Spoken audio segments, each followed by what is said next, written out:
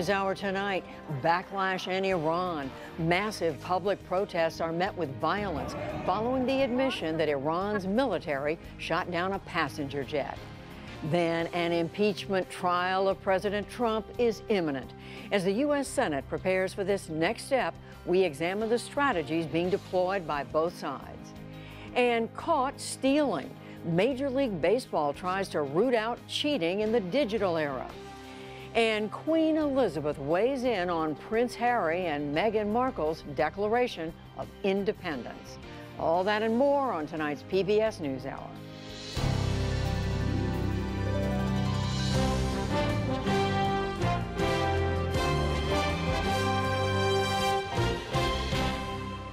Major funding for the PBS NewsHour has been provided by Fidelity Investments, BNSF Railway, American Cruise Lines, Consumer Cellular, the William and Flora Hewlett Foundation, for more than 50 years advancing ideas and supporting institutions to promote a better world at hewlett.org.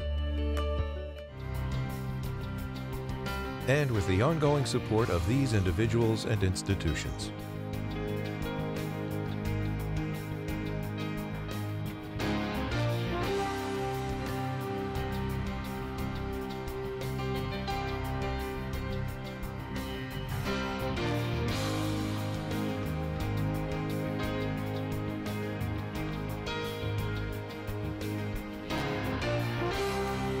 This program was made possible by the Corporation for Public Broadcasting and by contributions to your PBS station from viewers like you. Thank you. The government of Iran is under intense new pressure tonight after admitting its forces shot down a passenger airliner last week. Protests rocked the Islamic Republic through the weekend and again today. We begin with this report from Foreign Affairs correspondent Nick Schifrin. The Iranian regime wanted to unite the country around a general assassinated by the U.S. Instead, regime actions led demonstrators to unite in tearing him down.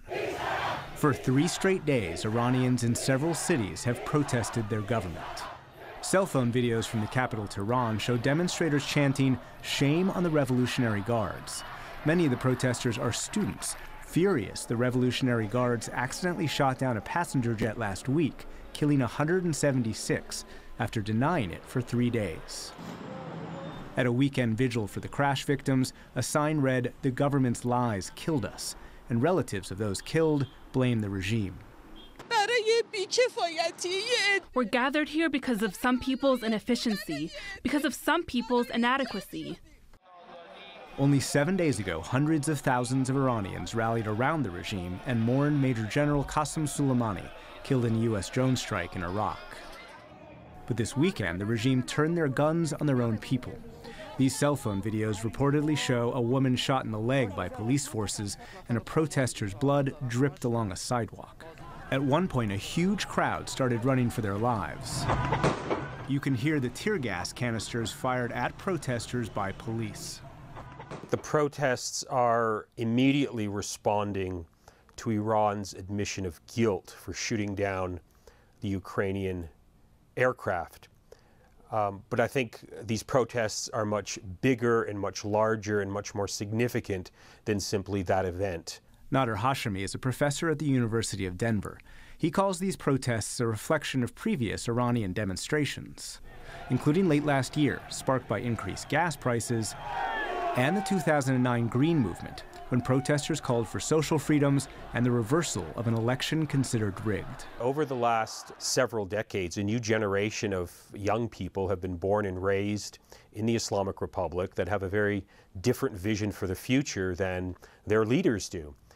These young people aspire to democracy, to greater freedoms, to human rights, but they're living in a deeply authoritarian system that is committed to denying them those aspirations. President Trump encouraged the protests and warned the regime. On Sunday, he tweeted, "To the leaders of Iran, do not kill your protesters. Thousands have already been killed or imprisoned by you, and the world is watching. More importantly, the USA is watching." The next day, President Trump retweeted an image that mocked top congressional Democrats as tools for Iran. On Fox News today, Press Secretary Stephanie Grisham went even further. I think the president is making clear that the Democrats have been parroting Iranian talking points and almost taking the side of terrorists. Senior administration officials also struggled to synchronize their story for why they targeted Soleimani in the days after Iranian-backed militias laid siege to the U.S. Embassy in Baghdad. I can reveal that I believe it would have been 4 embassies, and I think that probably Baghdad already started.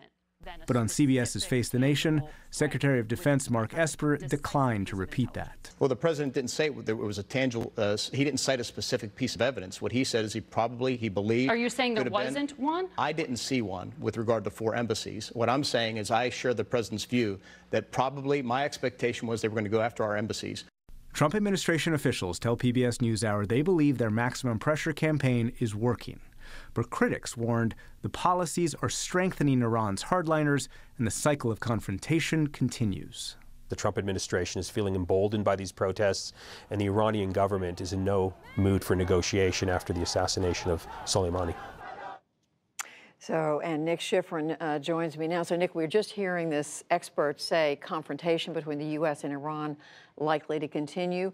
So, is the United States interested in negotiating or not? That is the stated goal of what the U.S. has been doing in the past, but we see a subtle shift away from emphasis on negotiations. And this happened especially in a presidential tweet this weekend. Judy, we saw the president responding to a statement by the National Security Advisor suggesting that the maximum pressure campaign would force Iran to negotiate. You see that in the middle right there. The president responded, "I couldn't care less if they negotiate." And by the way, he later retweeted that message in Farsi. I asked a senior State Department official about that, and the official said that our priority is getting Iran to change its behavior, stop supporting terrorism, give up ballistic missiles, end its nuclear program, and there are multiple ways for us to get Iran to do that. So the message from the president and this official is that we do want behavior change, but we're not necessarily going to emphasize negotiations. And that does mean the tension will increase. The U.S. believes its strategy is working, and Iran doesn't want to negotiate under the current circumstances and under this current very serious threat in Iran that we're talking about here. We not only saw the students protesting, we saw the accidental arrest of a British ambassador, we saw high-profile defections, and we even saw criticism from hardline newspapers demanding resignations. So Iran does have a very serious problem with these protests. And meantime, Nick, you had a continuing discussion over the weekend about just how imminent the threat was before General Soleimani was killed. Where does all that stand? So a U.S. official tells me that President Trump did authorize the strike on Soleimani months ago. That means that was regardless of the current threats. But at the same time, senior administration officials tell me that he reauthorized the strike on Soleimani in the days before the strike. And so that means there are these dual instincts from the administration that reflect these dual kind of talking points. You have the Pentagon, State Department, CIA pushing for a large response against Iran in general, and then those same people seeing the scenes in Baghdad, seeing this U.S. Official die from an Iranian-backed militia and wanting to, as they put it, reestablish deterrence, really send Iran a strong message, and hence Soleimani was killed. The story does not go away. Nick Schifrin, thank you. Thank you.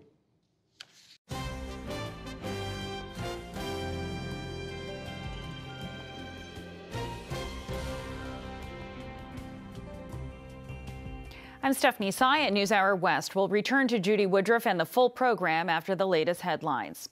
As the U.S. Senate returns to work, the impeachment trial of President Trump is starting to take shape. Tonight, our White House correspondent Yamiche Alcindor reports that the White House believes at least 4 Republicans will vote to call witnesses. House Speaker Nancy Pelosi is expected to transmit the articles of impeachment to the Senate this week. Today, party leaders in the Senate stuck to their positions about how the trial should be conducted. The Senate was never going to pre-commit ourselves to redoing the prosecutor's homework for them, and we were never going to allow the Speaker of the House to dictate Senate proceedings to senators. So when Leader McConnell talks about precedent, he's talking about witnesses. Plain and simple. So the Democratic request for 4 fact witnesses and 3 specific sets of relevant documents is very much in line with our history. We'll have more on the impeachment trial after the news summary. New Jersey Senator Cory Booker suspended his campaign for the Democratic presidential nomination today. He said he could not raise the funds to continue. Booker's exit leaves a dozen Democrats still running. In economic news tonight, the top U.S. trade negotiator Robert Lighthizer said the U.S. has gotten commitments from China on a key sticking point: currency manipulation. That's when a country devalues its currency for competitive advantage. Earlier today, the U.S. said it would no longer designate China as a currency manipulator. It's all part of a preliminary trade deal to be signed by President Trump Wednesday. In Australia, wildfire conditions eased somewhat today after a weekend of extreme winds and heat. Drone video showed charred bushland, destroyed homes, and the empty husks of cars in Victoria State. And the wildfire death toll reached 28. A volcano in the Philippines began spewing lava today, forcing thousands of people from their homes. The Taal volcano is erupting about 40 miles south of Manila, the capital. Jane Deeth of Independent Television News has our report. Taal is one of the Philippines' smallest but most explosive volcanoes. It sits on an island in a lake created by a bigger volcano. The ash has risen so high, it's created its own weather, including lightning. And this morning, the first lava went up, leading scientists to warn there could be an explosive eruption within the next few hours or days. People have been leaving an 8-mile danger zone. Families with babies in arms and bleary-eyed children, most of them heading for Manila, 45 miles away. We're evacuating. We've left all of our belongings. When the volcano emitted steam, we ran away. The road was crowded. Thick ash and pebbles were falling. Morning revealed ashen countryside, homes blanketed by dust. There are fears of toxic gas, and if there should be an explosive mix of magma and water, the volcano could rain down shards of glass. Around 16,000 people have been evacuated so far. The president has promised to visit the area tomorrow. The fear is these are the first signs of a violent eruption, like that in 1965. Then the Taal volcano killed hundreds. They died as they slept. This time the authorities want to get everyone to a safe distance from which to watch and wait. That report from Jane Deeth of Independent Television News. At least 54 people are dead across Afghanistan and Pakistan after winter storms brought heavy snow and flash floods. Southwestern Baluchistan province in Pakistan was hardest hit when snow closed roads and collapsed roofs. Authorities in both countries struggled today to clear roads and move people to safety. Back in this country, 21 Saudi Arabian military trainees in the U.S. are being sent home after last month's shooting at a Navy base in Pensacola, Florida. Another Saudi student killed 3 people before being killed himself. The FBI reported today that none of the others knew of the attack in advance, but many had contact with child pornography and jihadist material. U.S. Attorney General William Barr presented the findings at a news conference in Washington.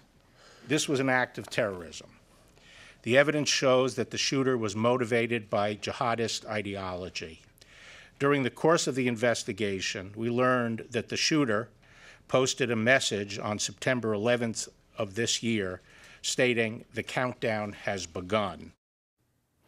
A former pharmaceutical executive at Insys Therapeutics was sentenced to nearly 3 years in federal prison today after being accused of helping to fuel the national opioid epidemic.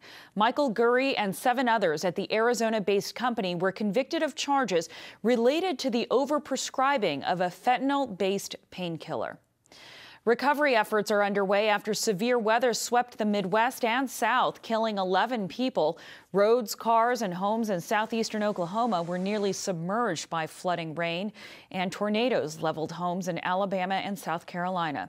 Meanwhile, the East had record January heat. It was 72 degrees in Boston on Sunday. Still to come on the NewsHour with Judy Woodruff. Republicans and Democrats prepare their strategies ahead of the Senate impeachment trial. Our Politics Monday team breaks down a busy weekend on the campaign trail. Queen Elizabeth looks for ways to accommodate Prince Harry and Meghan Markle as they step back from royal duties, and much more.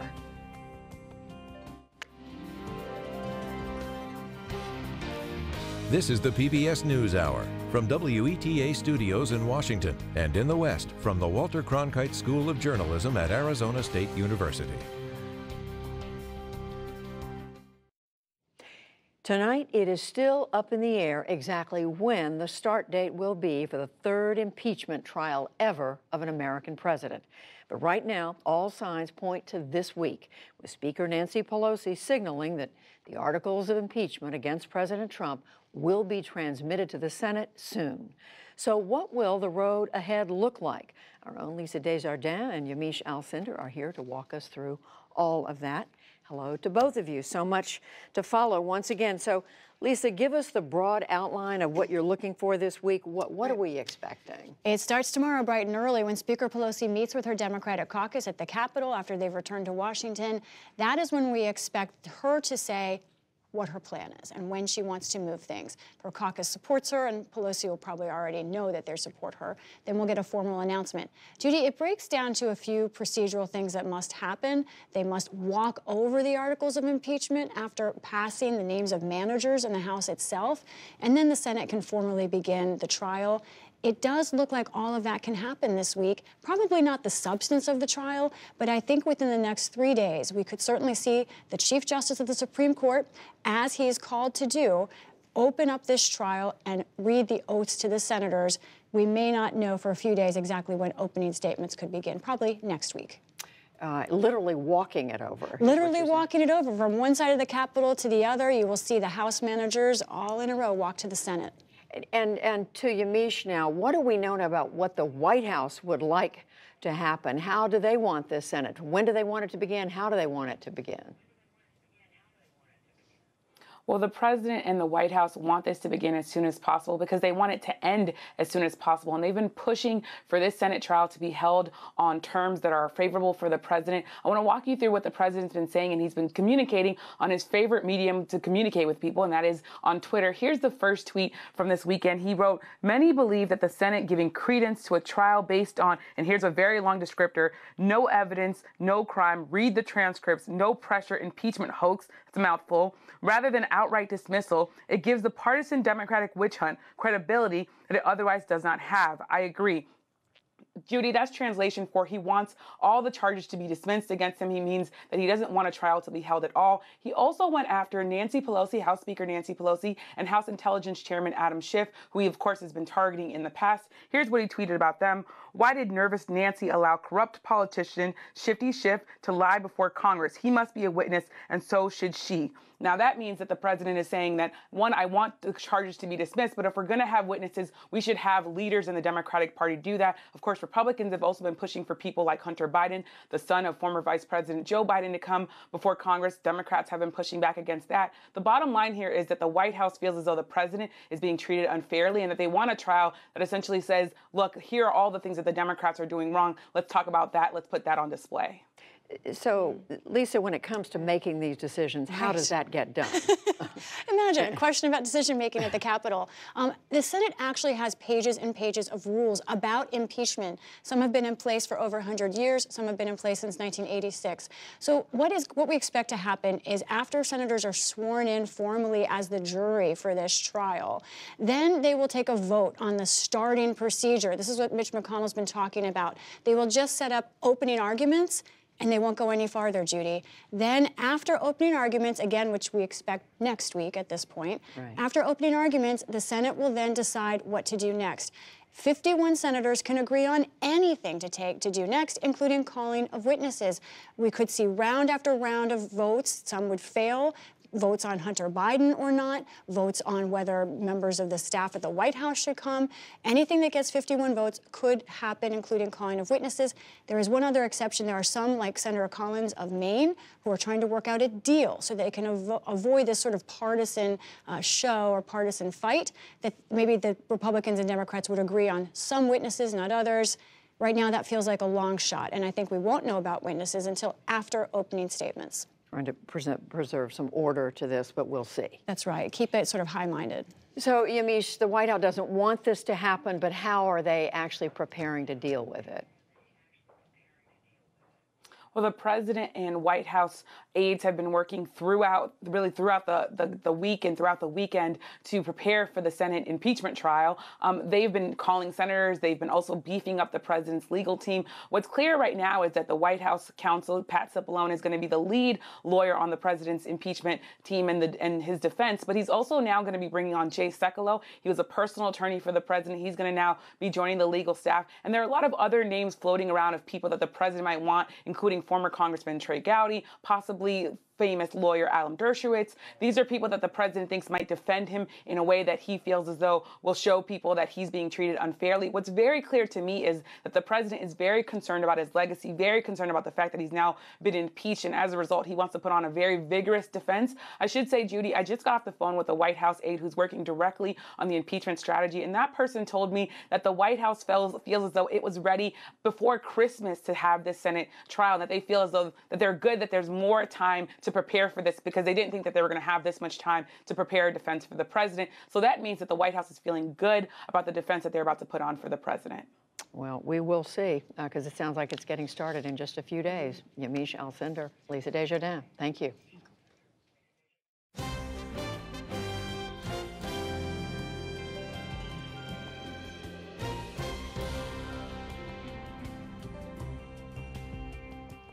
With just 3 weeks until Iowa's first in the nation presidential caucuses, an increasingly close race there is exposing new rifts among the candidates. Lisa Desjardins is back with this report. When millions stand up and fight back, there is nothing that will stop us. The Democratic presidential field, still numbering in the double digits, narrowed today by 1. Today, I'm suspending my campaign for president with the New Jersey Senator Cory Booker ended a campaign that had pushed for national unity, just as Vermont Senator Bernie Sanders and Massachusetts Senator Elizabeth Warren abandoned their year-long non-aggression pact. I was disappointed to hear that Bernie is sending his volunteers out to trash me. I hope Bernie reconsiders and turns his campaign in a different direction. That was Warren responding to a leaked Sanders campaign script distributed to volunteers and published by Politico. It attacks Warren by charging that she appeals only to highly educated, more affluent voters, and it says that she's bringing no new bases into the Democratic Party. Elizabeth Warren is a very good friend of mine. Sanders himself denied a role in the new offensive strategy and distanced himself from the campaign volunteers involved. People sometimes say things that they shouldn't. You have heard me give many speeches. Have I ever said one negative word about Elizabeth Warren? That tension comes as new polling shows a razor-thin four-way fight in Iowa. Friday's Des Moines Register CNN poll had Sanders narrowly in the lead, earning 20% support from likely Democratic caucus goers, with Warren statistically tied with him.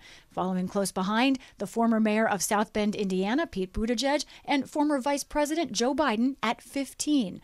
Biden topped today's Monmouth University poll with 24%, with Sanders, Warren, and Buttigieg tied in a close second. Thank you. Buttigieg also spent the past few days in Iowa with a Des Moines rally touting the endorsement of a prominent Iowa congressman. But the candidate also faced some controversy. I think your facts are a little wrong, so I'd love a chance to talk with you about it. The former mayor confronted protesters in the crowd, challenging his record on race, including on policing and housing for African American communities. Can we agree that we can talk about this respectfully? I've been trying to talk to you since South Bend. With a number of candidates camping out in Iowa, others are putting their marks on the states that follow. Hello, Dover, New Hampshire. How are you? Entrepreneur Andrew Yang hoping for a surge in New Hampshire. Screw Iowa, not kidding. Biden looking to cement his lead in Nevada and court Hispanic voters there. And I can assure you one thing. My cabinet, if I'm elected, and my administration will look like America. It will look like America. And former New York City Mayor Michael Bloomberg campaigning with television personality Judge Judy in Texas. Bloomberg has staked his nomination chances on the Lone Star State and others which vote in March. Judge, I am so honored to have you here. I'd love to tell you that I watch you all day, every day, but I have a few other things to do. A dozen candidates still crisscrossing the country, but just 6 of them will face off tomorrow night in Des Moines in the 7th Democratic presidential debate. For the PBS NewsHour, I'm Lisa Desjardins. To discuss all this, I'm now joined by our Politics Monday team. That's Amy Walter of the Cook Political Report and Public Radio's Politics with Amy Walter, and Tamara Keith of NPR. She also co-hosts the NPR Politics Podcast. Hello to both of you. It is Politics Monday. There's a lot going on. We're just, 21 days from the Iowa caucuses. So, Amy, let's start with these polls. Friday, we have the poll come out, the Iowa Des Moines Register poll with Bernie Sanders on top. A lot of conversation. Elizabeth Warren, Pete Buttigieg, Joe Biden kind of bunched several points behind him. But then today, there's another poll, and we're showing our viewers the Monmouth poll that has Joe Biden on top with 24%. And then bunched behind him, Bernie Sanders, Pete Buttigieg, and Elizabeth Warren. How do we read this? What's going on? You know what would the best thing to do at this point is to say, one of those 4 people could win the nomination, and no one should be surprised on election night if one of those 4 ends up in first place. The real question in my mind is, who has the most to lose or gain by losing, right? And so if you are Elizabeth Warren, Pete Buttigieg, and Bernie Sanders, Iowa really is a sort of slingshot for you. They are all hoping that a win in Iowa is going to give them needed momentum to overtake the person who's leading in the national polls, which is Joe Biden, and to give them momentum going into New Hampshire. And maybe that's enough to undercut Joe Biden's lead nationally and in some of these states that come afterward. If you're Joe Biden, you can afford to lose Iowa, but you can't come too far back, right? It's one thing being a close second or a close third, but if you're far enough back, then suddenly the debate becomes, okay, well, if Joe Biden flops, who's going to be able to come and take up that mantle? So, and Tam, we have, as we said, it is 21 days between now, and so who knows what could happen. Right. But are we seeing the shape of this race or not? We have pretty consistently seen those 4 people at the top. Now, there's been a lot of movement in that top pack, but pretty consistently, they've been the top 4. And the caucuses are this fascinating thing in Iowa, where, as you both know very well, they go to gymnasiums, they go to big rooms, and if a candidate isn't viable in that room, then people are persuading their neighbors. So second choice matters a lot in Iowa, and the fact that they are all so close and that so many voters say they haven't really decided and they could support other people, it just puts a lot of volatility into this race. And it means that whatever we're talking about for the next 3 weeks is going to matter. What we're talking about the week before voting matters a lot. Are we talking about impeachment? Are we talking about Iran? Are we talking about health care? That can fit into one of those various candidates' wheelhouse, or something that's more of a problem for them. More of a problem. Well, one person we're not going to be talking about is Cory Booker. He showed up, I guess, 7th in the Iowa poll, Des Moines Register poll, 6th in the Monmouth poll. But Amy, what do we know about what was behind his decision? Well, what he said was behind it is what he said sort of publicly all along, which was, I've had a lot of trouble raising the money that you need to keep a national campaign going. But I think what it really speaks to is how difficult it is to break through, even as a well-established political figure here in Washington, into a field that was so crowded, but with 2 really big names. Everybody knows who Joe Biden is. Everybody knows who Bernie Sanders is and what their brand is, right? You know what you get with Joe Biden. You know what you get with Bernie Sanders. Breaking through with your own unique message and identity is a lot harder than it looks. And this is what's really remarkable. Here we are, 3 weeks away from Iowa. We have a Democratic Party that is all about, and their voters are women. They're women, voters of color, younger voters, and at top of the polls are 3 older white folks and 3 white men and only 1 woman. And only one being Elizabeth Warren. Right. Amy Klobuchar is still trying very hard. That's right. In Iowa. And in the meantime, all this is going on, Tam, you have this, I guess, sniping, you could call it, that's surfacing between Bernie Sanders and, on the one hand, a little bit with Joe Biden over his Iraq war vote, but then new sniping between him and Elizabeth Warren. What does that say to you about Bernie and Elizabeth? Well, I mean, there was a non-aggression pact, and it seems that the non-aggression pact has been broken. And I think it's not a coincidence that this sniping is happening right ahead of this last debate before the caucuses. This is a critical moment. And you know, they're sniping at each other in relatively nice ways, mostly talking, the candidates themselves sort of talking about how they're disappointed in the other candidate's campaign and how disappointing this all is. But it does point to the fact that that Elizabeth Warren is a candidate who stands in the way of Bernie Sanders being able to completely consolidate progressive support. And if you look at the field, there's definitely a split. There are progressive candidates and there are more moderate establishment candidates, and if you add them up, they're about equal numbers. Bernie Sanders, as a candidate in a campaign, sees a path potentially to winning the nomination, or at least gaining a whole lot of momentum. And Elizabeth Warren is someone who, more than any other candidate, stands in that path. If they're going to distinguish themselves, Amy, they need to do it quickly, don't they? Soon. Yes, and I think they have distinguished themselves. Clearly, people know who they are and what they stand for. The challenge is they haven't been able to, as Tam pointed out, nobody's been able to really consolidate that sort of progressive wing. And so I doubt you're going to see a fight between them on the debate stage. It doesn't do either of them any good to get in a public fight there. But what you will see going into the caucuses is each of them trying to put the debate on terms, the debate of, not of the debate of the actual standing on stage, but what Democrats are talking about is what they are comfortable talking about. Elizabeth Warren wants this to be a debate about the economy. Bernie Sanders would love to be talking about health care, and Joe Biden, of course, would love to be talking about experience. Well, one other figure who's not going to be on the debate stage is President Trump, Tam, but he is tweeting like mad and belittling. I mean, it's more than sniping. Tough.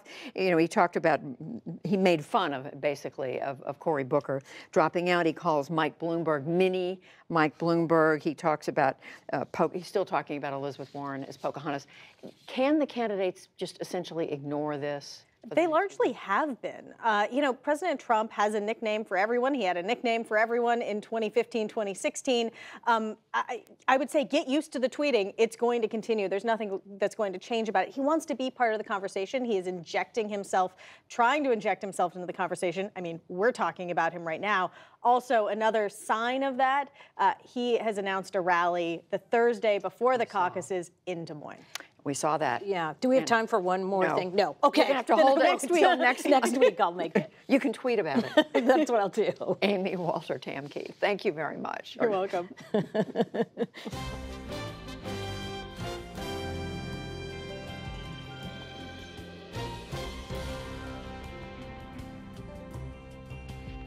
Stay with us. Coming up on the NewsHour, the Houston Astros fire their coach and general manager following revelations of cheating. Across the U.S. every year, millions of people are forced out of their homes. While these evictions are usually thought of in economic terms, a problem of housing supply and income, a growing body of research is showing that evictions also take an enormous toll on people's health.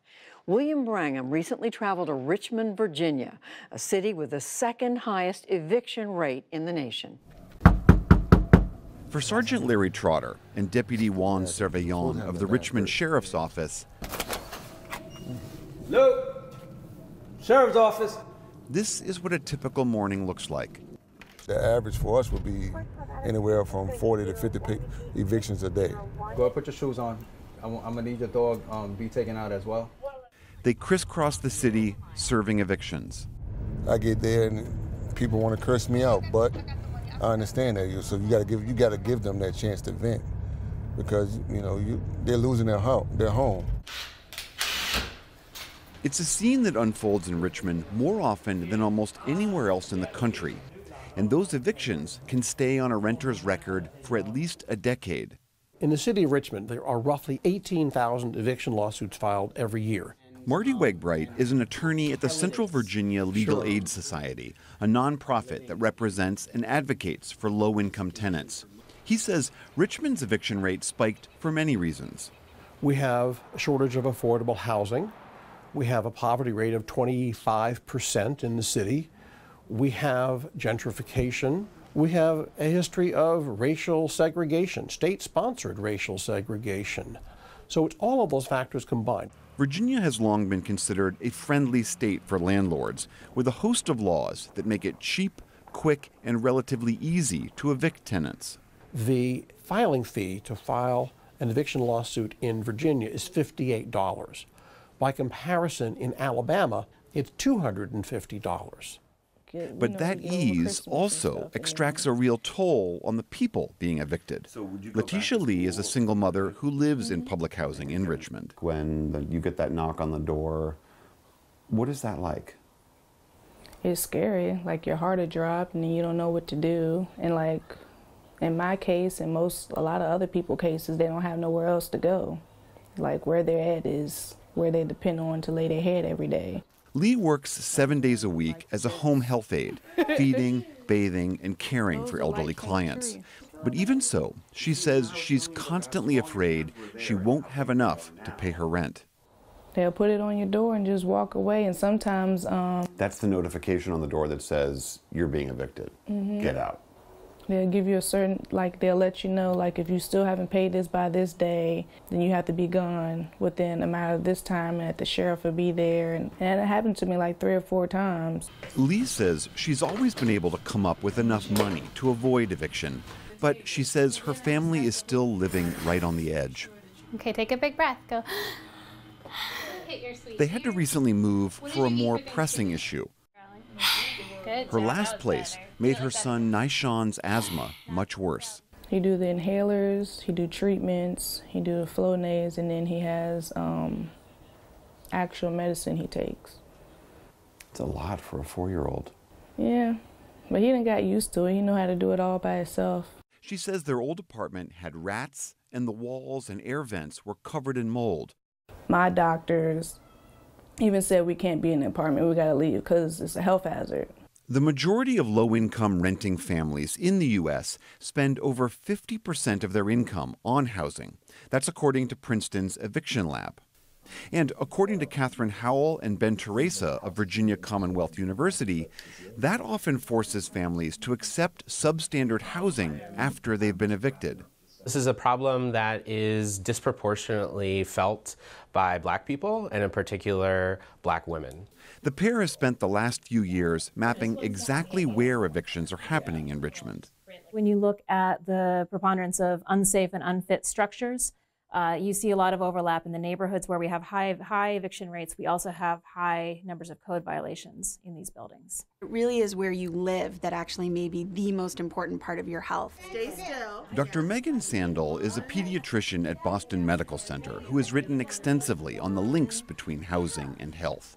She led a team of researchers who interviewed more than 20,000 families in 5 cities. We found that those families that were homeless and the families that were behind on rent had very similar adverse health outcomes, which signaled to us that homelessness is bad, but behind on rent is just as bad for kids' health and their parents. A 2018 report out of Seattle found that mental health was the most commonly cited complaint of those facing eviction, including varying levels of depression, anxiety, and insomnia. And even for families not facing eviction, housing instability can be just as detrimental. I have to continue to make believe that everything's okay. Back in Richmond, Carmen Candelario has been living paycheck to paycheck for years. She now works 2 jobs, a translator for a local hospital and a hotel banquet server. And my pictures had the dots everywhere. the mold growing on your pictures. Yeah. So kind of She and her daughter have moved 4 times in the last 8 years because she says the homes were all unsafe to live in. A little over a year ago, she moved into this rent-subsidized apartment, but almost immediately, her 12-year-old daughter, Amida, started having health problems. She had a lot of breathing problems. She had a lot of hives. She had a lot of fever, shortness, out of breath, which I thought was due cause to asthma, but we were allergic to the apartment. Candelario complained about what she said was frequent mold and dampness in the apartment, but she claims the landlord ignored her. She believes it's still making her daughter sick and says it's caused a new problem for her. So last year she missed out 27 days of school. Within that 27 times of her being absent, I also called out 27 times. So that you could be home with her when and she's taking sick. her to her doctor's appointments and picking her up from school. I'm on my last lifeline because if I continue to call out due to health issues, I am fired. Last fall, Richmond's mayor, LeVar Stoney, unveiled a pilot program to help about 500 families avoid eviction over the next year. The program set aside nearly $500,000 to help tenants pay overdue rent. Housing is foundational. It's the vaccine to poverty. And so if you are able to have a safe, quality roof over your head, and then that gives you the ability to put food on the table, that's going to help you rise up that economic ladder. Meanwhile, Letitia Lee says she's tired of having to live in places that she says make her son sick. But she can't afford anything better right now. Does he understand any of the stuff that's going on? I don't think he does. He just know he tired of being sick. That's all he could tell me is, Mommy, Really? I don't want to be sick no more. For the PBS NewsHour, I'm William Brangham in Richmond, Virginia.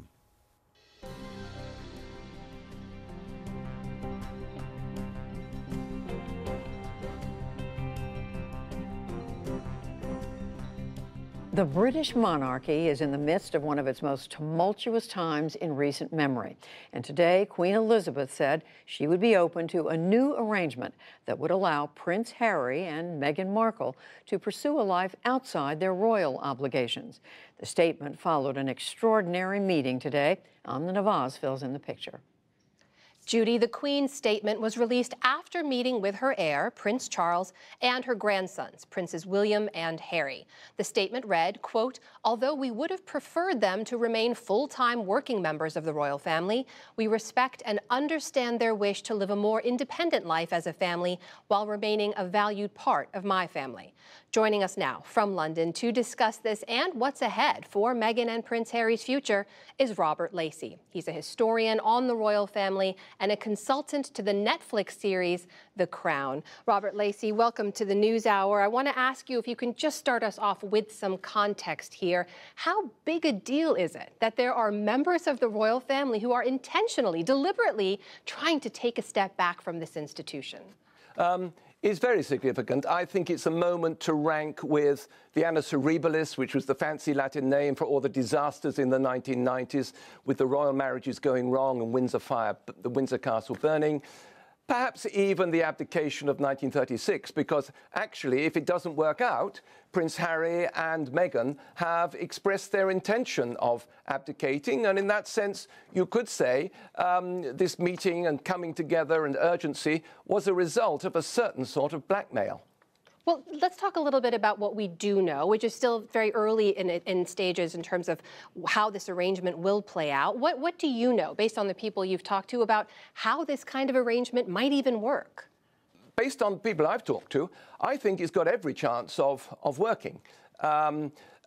We've heard today confirmation that the Sussexes will settle in Canada, at least for a period of transition, while they work out how they are going to do the other thing that's in the statement. They do not want to be reliant on public funds. That is really a key over here. Taxpayers' money is the refrain that gets repeated. Every British taxpayer pays about £1.24 or so, what's that, $1.50 in their taxes, goes every year to the royal family. That might seem a small sum for all the fun and pleasure they give us, and it also actually is a small sum for the billions, literally billions, they bring in tourist revenue.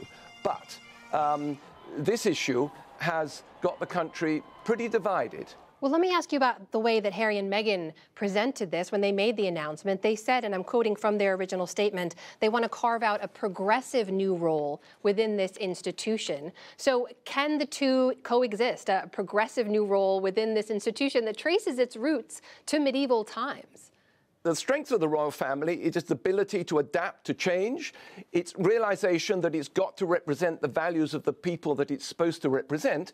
My prediction, based on what I've heard, is that this tricky question of the money, so that the British taxpayer doesn't feel aggrieved, is going to be solved by some sort of huge American foundation. I would predict that the creation of a big Sussex Royal Foundation in America, it will fund all their good activities and their crusading activities in North America and around the world. And this is not the end of the story. They're now, for the next few days, going to haggle over the details. And the sort of details they'll be talking about will be, well, what are you going to crusade for in your new foundation? Fine to get involved in community development, racial equality. Once you stray into women's politics and that sort of area, maybe that will be trespassing on the traditional and very important political and social neutrality of the royal family. Robert, I would be remiss if I didn't ask you about a lot of the reports and analysis we've seen in the days since the announcement by Meghan and Harry, that what was underlying their decision was also the disproportionate criticism Meghan received, and a lot of it fueled by some very real racism in Britain. What do you make of that? It's quite true. There was terrible racism on the internet, in social media, but also the British tabloids subjected Meghan to the sort of hazing that all royal women have to go through cruelly when they join the royal family. Kate went through it, William's wife. Camilla went through it. So that's a real grievance, understandable. From Harry's point of view, there's been this existence of a rift we've just discovered that has been marring his relationship with his brother, William, for 18 months now. And so that's why Harry himself was not averse to going and undoubtedly supported his wife in her wish. Is this a sense of how sort of the modern monarchy can now work? Is this a model for the future? My view is that it is a very positive model for the future. Just at the time we're leaving Europe and the government's looking across the Atlantic, here's the royal family actually ahead of them. And the British royal family has, in a way, almost despite itself, reinvented itself again. That is Robert Lacey, historian of the royal family, joining us tonight from London. Thank you very much. Thank you.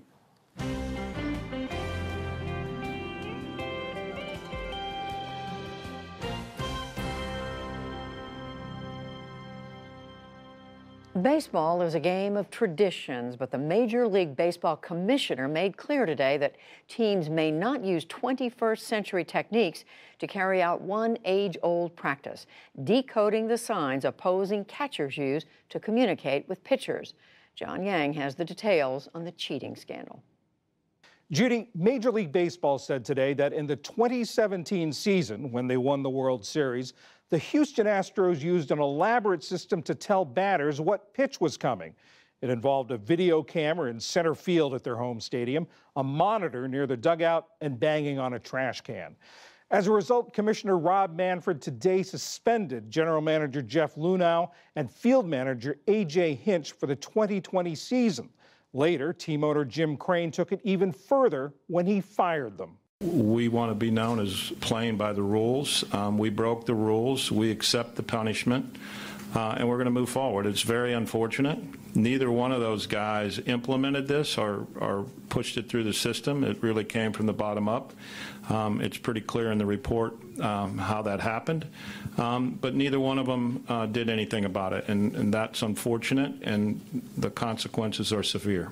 Manfred also fined the Astros $5 million, the most allowed, and stripped the team of their two top picks in the 2020 and 2021 drafts. Additionally, he handed down a one-year suspension from baseball to a former Astros assistant general manager, Brandon Taubman, for a tirade directed at female sports reporters during last year's playoffs.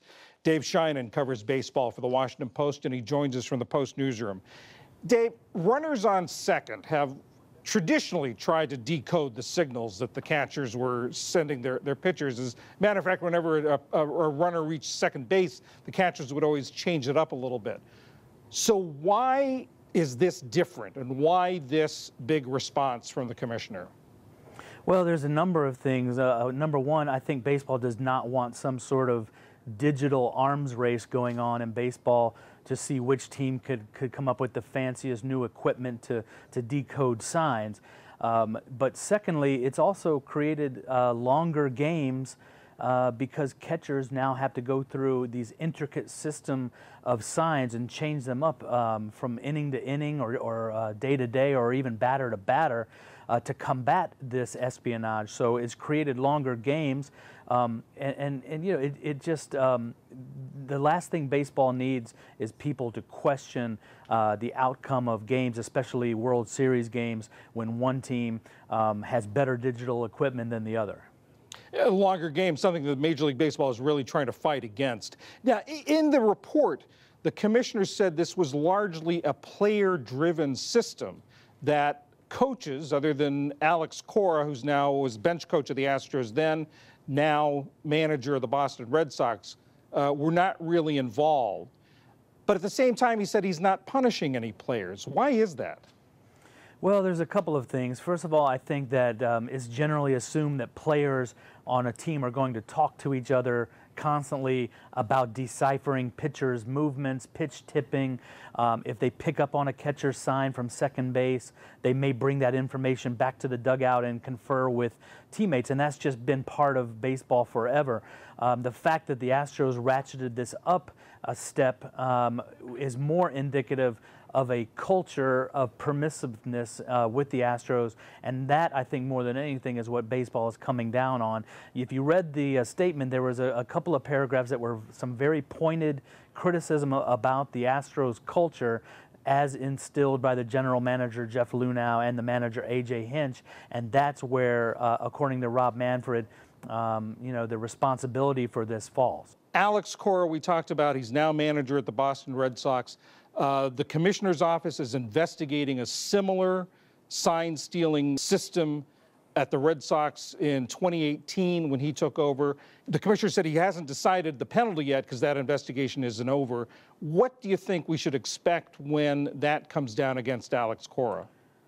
Right. Well, I think that given Cora's clear involvement as a participant or even an instigator of the Astros scheme and the evidence that the Red Sox in 2018 under Cora were using a similar scheme, I would think that the punishment would have to be at least as severe as what was handed down to Hinch, which is a one-year suspension. And then it's up to the Red Sox to decide whether they're going to fire their manager in the same way the Astros did. I think everybody in the game is expecting that punishment to be at least as severe as Hinch's. Dave, how much of a black mark against baseball is this? Well, you know, that's a fascinating question. I mean, you know, baseball, like all major sports, is seeing an increase and an influx in gambling. The legalization of gambling throughout the country is part of the equation here, because the integrity of the game and the individual games and the outcomes has never been more important than it is in the era of legalized gambling. So this is a major black mark on the sport. I mean, to me, it's the largest cheating scandal in baseball since the Bobby Thompson 1951 New York Giants that won the pennant, and their players admitted decades later after the fact that they had been stealing signs with binoculars and a system of buzzers. This is as big as that, if not bigger. Dave Sheinin of the Washington Post, thanks very much. Thank you. Fascinating story. On the NewsHour online right now, people from all around the world united to lend some comfort, or try to Australia's wildlife amid those deadly fires. Thousands of rescue items have been made and sent, but some handmade donations may not be right for the animals in need. You can learn more on our website, pbs.org/newshour. And that is the NewsHour for tonight. I'm Judy Woodruff. Join us online and again here tomorrow evening. For all of us at the PBS NewsHour, thank you, and we'll see you soon. Major funding for the PBS NewsHour has been provided by On an American Cruise Line's journey along the Mississippi River, travelers explore classic antebellum homes, Civil War battlefields, and historic American towns. Aboard our fleet of Victorian-style paddle wheelers and modern riverboats, you can experience local culture and cuisine and relive American history. American Cruise Lines, proud sponsor of PBS NewsHour. Fidelity Investments,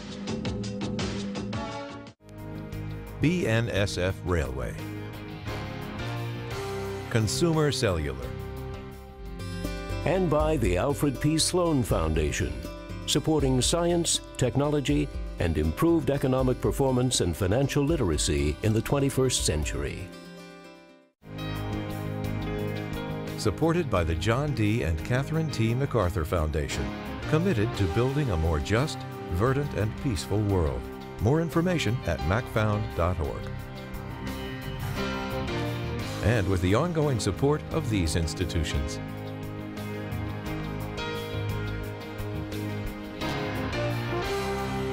This program was made possible by the Corporation for Public Broadcasting and by contributions to your PBS station from viewers like you. Thank you.